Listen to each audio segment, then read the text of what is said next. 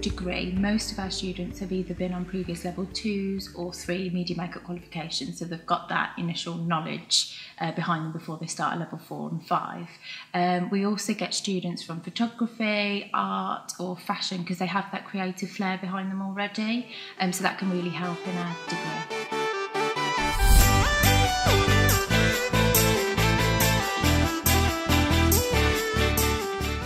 We do quite a variety of different modules across the 2 years. So for the level 5s, for example, they've just finished their advanced prosthetics module, which basically involves casting and prosthetic work and applying pieces to the face.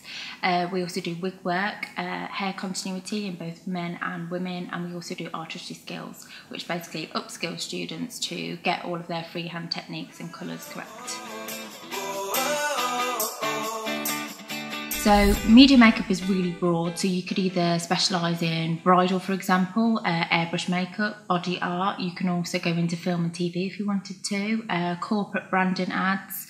You can do studio, photographic, macro work, so it's really, really wide. There's also wigs and hair specialisms as well that you could also go into, so the possibilities are endless.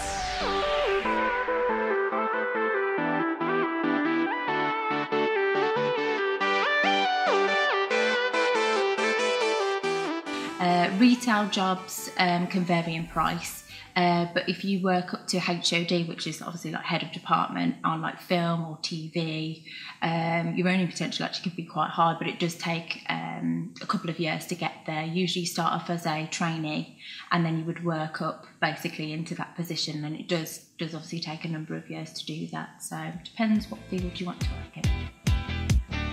I managed to get a job on a film. It doesn't always work out that way. Also through word of mouth and previous tutors and things like that, I got work experience working in studios, which I've now been doing for over 3 years. And from that, I've ended up in 4 different studios. The opportunities are there, but you have to go and find them, and you have to network with a lot of people to do it. So we do a lot of advanced prosthetics, and we do a lot of special effects. So if you love the blood and gore, then we definitely cover that.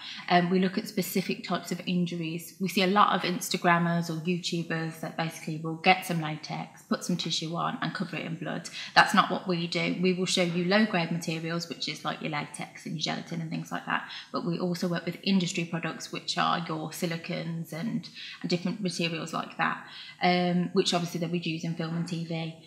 We use a variety of different bloods. We get you to look at the injuries, how they've been caused, what type of burn, what type of bruise. It's really vast, and it also ties in with your sort of pathology module as well, so it all interlinks, which is great. We get a lot of work experience as well, so previous students have done branding ads, they've also done a lot of event work, so This Morning Live, and worked with Skin Republic. We get Krylin to come in and they do a massive masterclass with this. So yeah, there's a lot of exciting stuff going on. Previously we had Neil Gorton come in. A few people might know him. He did Judge Dredd, he worked on Ex Machina, Doctor Who. He's one of the main head prosthetic artists.